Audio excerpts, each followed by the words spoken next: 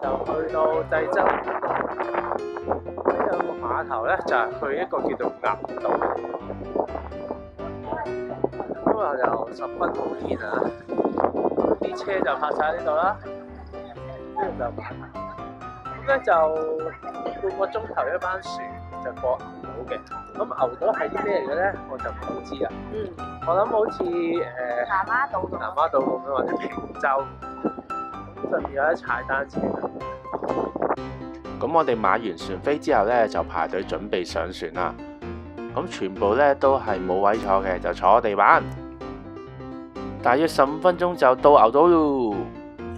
我哋啱啱落咗船啦，好靚啊！哦，個台好清，你係見到有幾隻藍色？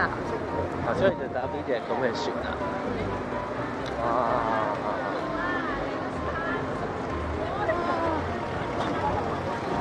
嘢食賣，入邊都買咗少少嘢食。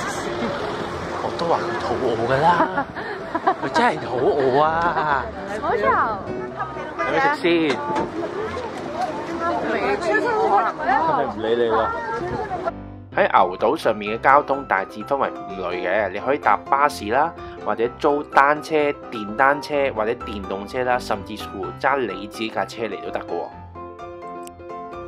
咁牛島都係一個好大自然嘅地方嚟嘅，上面有啲馬啦，有羊啦，咁另外咧就全部馬路旁咧都係啲沙灘或者石灘嘅，咁你會見到石灘上面咧會有啲居民喺度去執啲海鮮啦，或者執嗰啲貝殼嘅。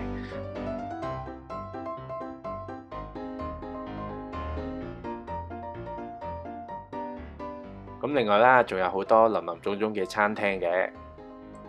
我哋要嚟呢度飲杯熱飲，動漫就現在吹到，但係我咧就要食呢個 penis ice cream 花生雪糕，食花生食花生啊！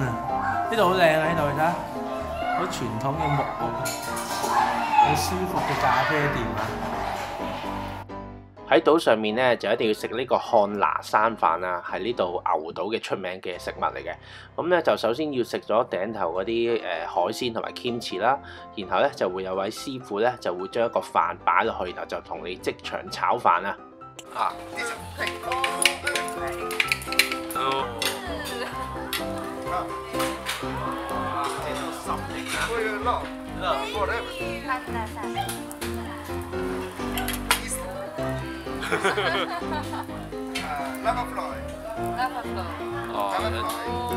有啲岩漿啊！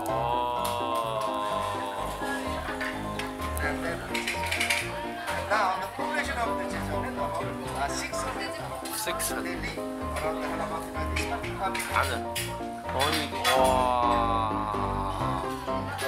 不得了，正到不得了。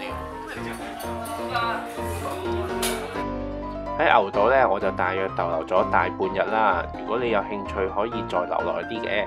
咁如果踩單車嘅話咧，環繞成個島咧就大約要3個鐘嘅，咁就預留多少少時間，因為咧如果你趕唔切搭船咧，咁就麻煩噶啦。